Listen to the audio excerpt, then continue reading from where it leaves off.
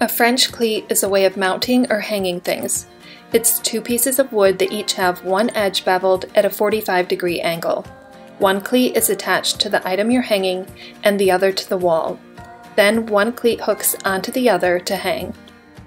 When we redid my parents' bathroom, we decided to use a French cleat to hang the mirror. It gave us good support since it was a larger mirror, and it also allowed us to have the mirror hang slightly away from the wall so it could hang over the beadboard.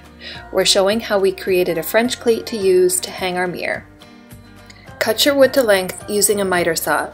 We made ours slightly smaller than the length of the mirror. Use a table saw with a blade set at a 45-degree angle to create a beveled edge along the length of your piece of wood. Use a push stick, don't be like Mike and risk your fingers.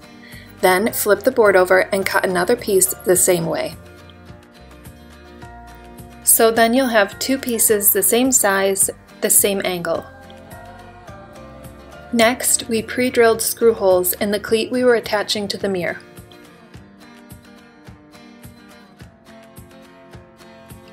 Then we attached that cleat to the back of the mirror with screws. Make sure the angled side is facing down.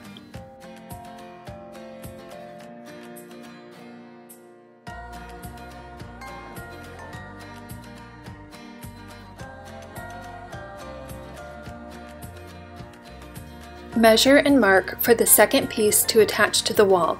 We determined where we wanted the top of the mirror to be. The top of the cleat is even with the top of the mirror.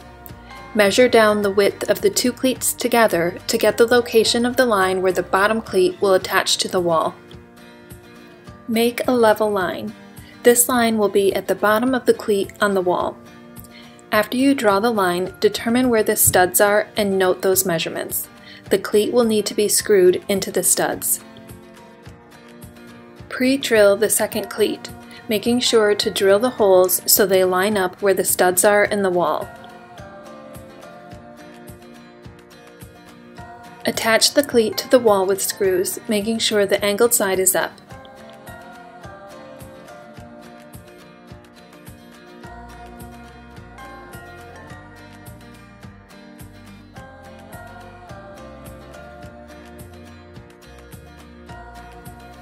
Then we set the mirror in place with the top cleat hooking onto the bottom cleat for a nice stable hold.